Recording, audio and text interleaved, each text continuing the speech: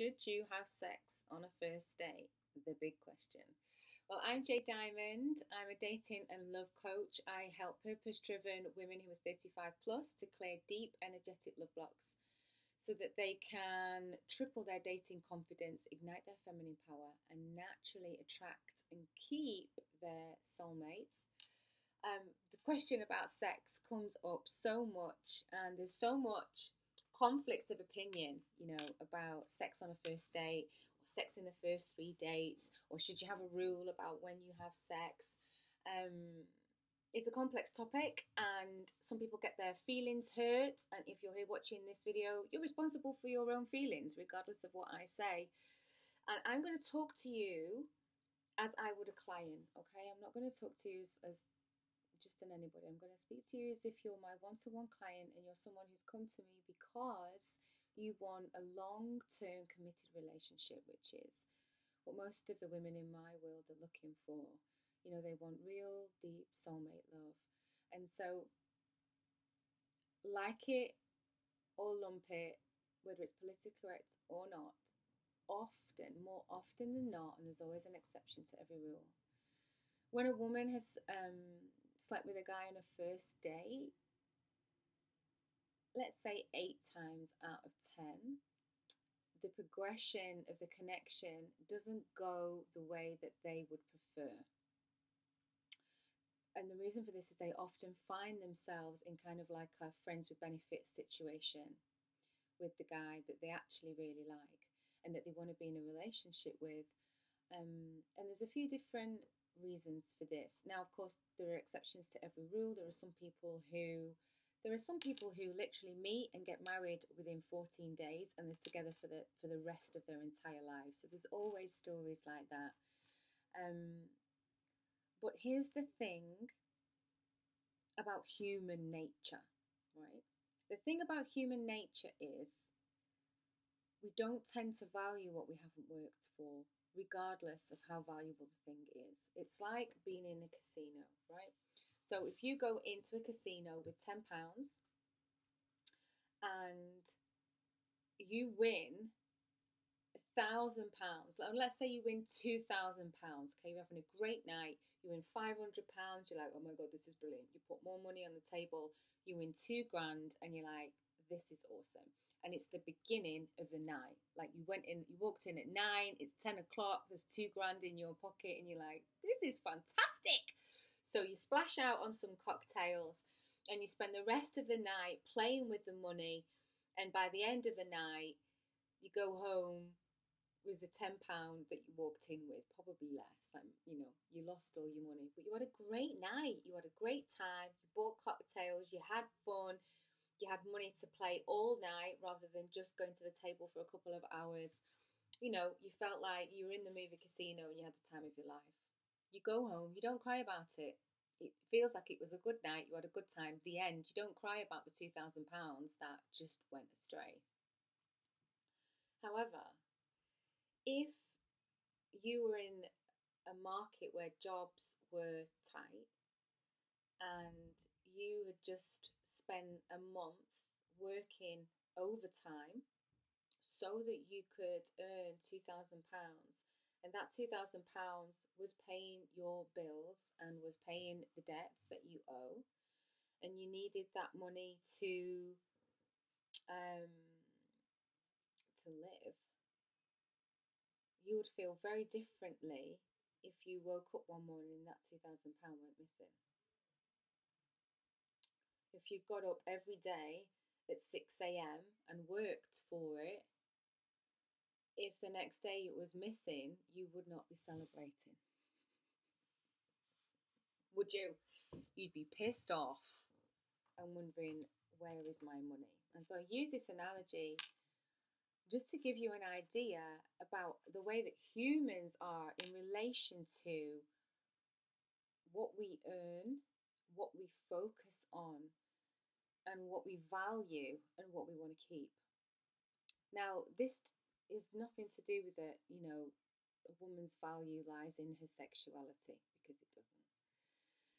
It's about the kind of connection that you're trying to have with somebody. If you want to go and have a good time, a great time, and if you hit it off and you keep seeing each other, great. And if you don't, great, then you should absolutely just go and enjoy yourself. Here's the thing, sometimes we can get so caught up in that we have to go a certain number of dates before sex, and everyone's got different ideas and feelings about what works for them. We can get so caught in our head that we're kind of missing the connection with the person in front of us, and we're making it mean something about our value as a person, you know. And here's the thing, a lot of women will say, I don't mind if he doesn't call me back, I don't mind if I don't see him again, I don't mind, if it's just a one night. But what I see over and over and over again is that many of the women in my community actually do mind. They do mind if there's no courtesy text. Casual sex doesn't have to be careless sex, but lots of people are careless about it. And once it's done, and that's at the end, and it's on to the next. So the first thing for you to think about when to have sex is, what is the value that you put into sex? What does it mean to you, and what do you truly desire? If for you and your background and who you are as a person, it's like, I'm only interested in sex after marriage, you need to be really clear about that.